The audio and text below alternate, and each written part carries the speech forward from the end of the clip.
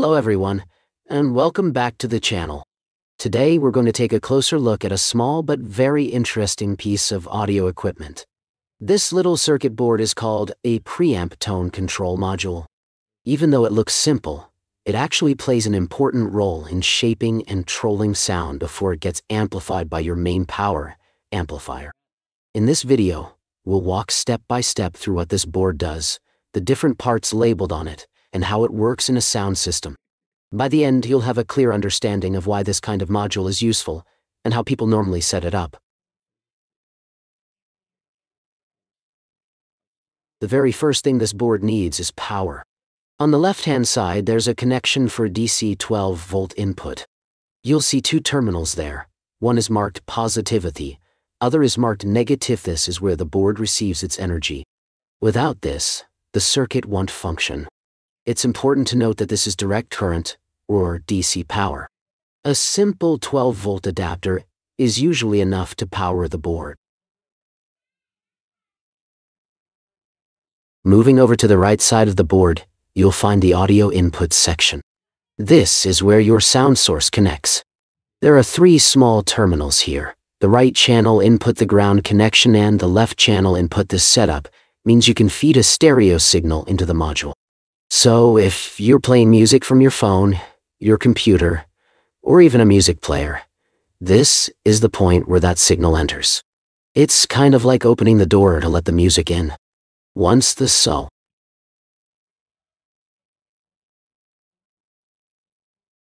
Now, let's look at the output section, which is at the top center of the board. This part is labeled low frequency output.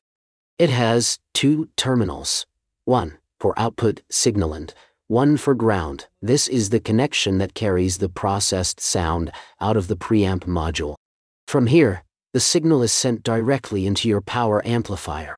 Think of this like a filter. Your audio comes in, gets shaped, and then leaves this board ready to be amplified and played through your speakers. One of the most useful features of this little board is the two control knobs at the front. The first one is labeled frequency control. This knob lets you adjust the lower frequencies of your audio. In other words, it controls the bass. Turning the knob can make the bass sound deeper, heavier, or softer, depending on what you prefer.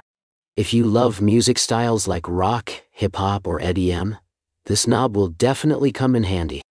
The second knob is labeled volume control, just like the name S.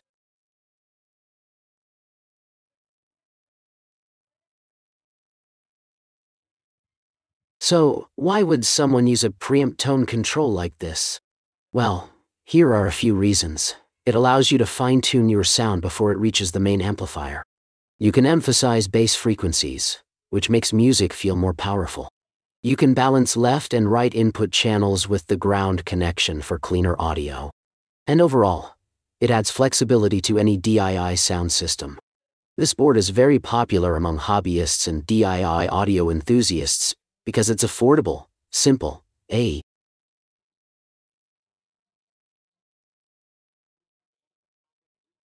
One of the most useful features of this little board is the two control knobs at the front.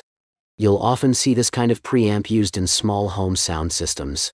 For example, a DIY speaker box project adding bass control to a desktop subwoofer, experimenting with audio electronics as a hobby. It's not designed for large concert systems, of course, but for personal projects, testing and learning how audio circuits work, it's a perfect little tool.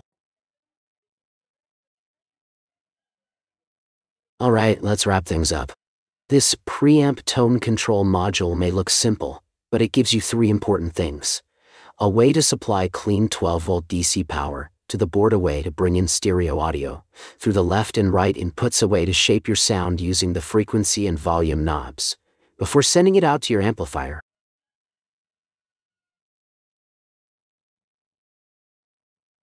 In other words, it's like a small gatekeeper for your music. It receives the sound, lets you adjust it, and then passes it on. And that's it for today's overview. I hope you enjoyed learning about this little audio circuit. If you found this video helpful or interesting, make sure to like, subscribe, and leave a comment down below. Thanks for watching, and I'll see you in the next one.